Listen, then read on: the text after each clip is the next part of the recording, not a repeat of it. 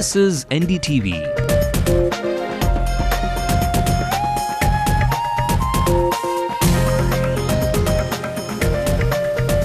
And you're watching NDTV Hindu.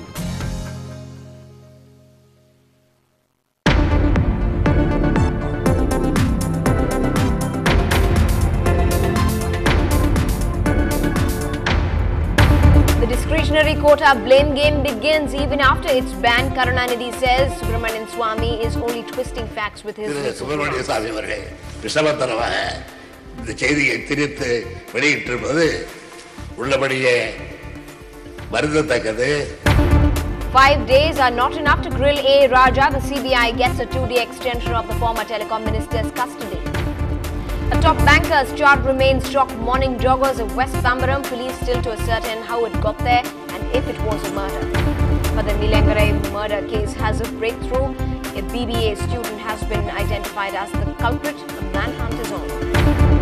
And for every true blue fan of the Men in Blue, the merchandise have hit the stores.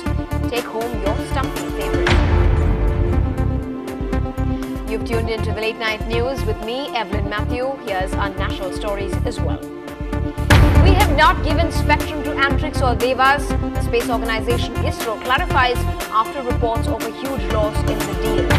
It could be back to business in the parliament. The government and the opposition agree. The JPC seems likely. Mayawati security officer cleans her shoes as she continues talking to officials. It's not an issue, says the BSP. And India's speedster S. Sreesanth is chosen to replace Pravin Kumar in the World Cup squad. Now, discretion is very much under the limelight in our political stage these days. It seems a day after Janata Party chief Subramanian Swamy petitioned the governor seeking sanction to prosecute M. Karunanidhi, the chief minister responded in the assembly today on the discretionary quota. Oh well, I was only following in the footsteps of other regimes, seemed to be the essence of Chief Minister Karunanidhi's statement in the assembly today. Criticized for the allotments under the government discretionary quota, the Chief Minister silenced the main opposition AIADMK also in the process. முதலில் இதை தொடங்கிய போது 10% மனைகளுக்கு மாறாக 96 ஆண்டுகளில் நடைபெற்ற அதிமுக ஆட்சி காலத்தில் 15% வீடுகள் மனைகளை அரசு தனது விருப்புரிமை அடிப்படையை வழங்கலாம் என்று முடிவெடுக்கப்பட்டது. உண்மை இவ்வாறு இருக்க திரு சுப்பிரமணிய சாமி அவர்கள் விஷமத்தனமாக இந்த செய்தியை திரித்து வெளியிட்டிருப்பது உள்ளபடியே வருந்தத்தக்கது, நடவடிக்கைக்கு உரியது. Subramanian Swamy's petition to the governor may be a sequel to Chief Minister's legal notice to him demanding retraction of Swamy's private complaint in the Delhi High Court linking Karunanidhi to the infamous 2G scam.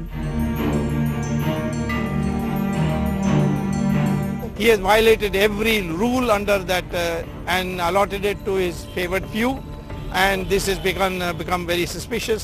It's a corrupt act, it's a violation of section 11 and 13 of the Prevention Corruption Act. Hence Mr. Karunanidhi must resign, as also he must be prosecuted. However, Karunanidhi's statement is unlikely to bring down the curtains on the issue. If anything, the war of words between the DMK chief and Swamy may intensify in the state, which is gearing up for a close contest. With Jayalalitha backing Swamy in the private complaint by Swamy in the Delhi High Court, linking the DMK chief to the 2G scam, it may be a while before the issue settles down. Bureau Report, NDTV Hindu. While condemning the Janata Party president, DMK cadres held a road roko in Viluppuram today and also burnt his effigies as a mark of protest. Well, moving on, Karnataka government's recent act of laying a road and pipelines into the Mettur reservoir led to an adjournment motion in the Tamil Nadu Assembly today. Cutting across party lines, leaders of the AIADMK and the Congress raised this issue. State Minister Ponmudi told the Assembly that the issue is being looked into and an explanation has been sought from the Karnataka government. தமிழக மக்களை காவிரி நீரின் மூலமாக விவசாயம் பெறுகின்ற 9 மாவட்ட மக்களையும் காவிரி படுகையிலிருந்து காவிரி ஆற்றிலிருந்து குடிநீர் பெறுகின்ற கிட்டத்தட்ட 15-18 மாவட்டங்களை மக்களையும் மிகப்பெரிய வருத்தத்தில் ஆழ்த்திருக்கின்ற தகவலை இந்த சபையினுடைய கவனத்திற்கு கொண்டு வந்து இந்த அரசு கர்நாடக அரசு எடுத்திருக்கின்ற நடவடிக்கைக்கு தடுத்து நிறுத்துவதற்கு என்ன நடவடிக்கை எடுக்கப்பட்டிருக்கின்ற என்ற தகவலை மாண்புமிகு சட்டப்பேரவைத் தலைவர் மூலமாக இந்த சபையினுடைய கவனத்தை ஈர்த்து அமர்கின்றேன். நீர்வள ஆதாரத்துறை பொறியாளர்கள் மீண்டும் தல ஆய்வு மேற்கொண்டு உடன் விவரங்களை அளிக்கவும் அறிவுறுத்தப்பட்டுள்ளது. இந்த பிரச்சனையில் தமிழ்நாட்டின் உரிமையை விட்டுக் கொடுக்காமலும் தமிழக விவசாயிகளின் நலனை பாதுகாத்திடவும் இவ்வரசு முனைந்து செயல்பட்டு வருகிறது. குறிப்பாக குடிநீருக்காக தண்ணீர் அளிக்கின்ற உரிமையை காவிரி நடுவர் மன்றம் அளித்திருக்கிறது. அந்த அடிப்படையிலே தான் அவர்களுடைய எல்லையில் இருந்துதான் அவர்கள் குடிநீருக்கான அந்த மாதேஸ்வரம் பகுதிக்கான குடிநீரை எடுத்துக் கொண்டிருக்கிறோம் என்று அவர்கள் சொல்லியிருக்கிறார்கள். Well, moving on to the top national story today, there may be some good news for the government on the horizon. The all-party meet called by Pranab Mukherjee to find a way out of the parliament deadlock ended with signs of a thaw. Both the government and the opposition have agreed that the House must run at all costs, with signs that the government may concede on the JPC demand. The government now appears to be giving in because of the critical budget session that is coming up. The CBI today got a 2-day extension of former Telecom Minister A. Raja's custody. The CBI had earlier asked a Delhi court for a 4-day extension. Raja has already spent 5 days in custody. The former minister was arrested on the 2nd of February in connection with the 2G spectrum scam. Also arrested with him were 2 men who worked closely when he was the telecom minister, Foreign Telecom Secretary Siddharth Behura and R.K. Chandolia, who was once Raja's personal secretary. So with many revelations and claims in the 2G scam cropping up almost every single day, the telecom minister in the NDA regime, Arun Shourie, has slammed Kapil Sibal and the Justice Patil report on the 2G scam, saying that Sibal is fabricating the whole case only to protect A. Raja. Kapil Sibal just gives these half-truths out as if he is not the advocate even of this government. He is the advocate of Raja. And with every press conference that he holds to protect Raja, he implicates the Prime Minister. You are not seeing that. In the first press conference, what did he say? He let it out. No, Raja kept the Prime Minister fully informed. In this one, what has he said?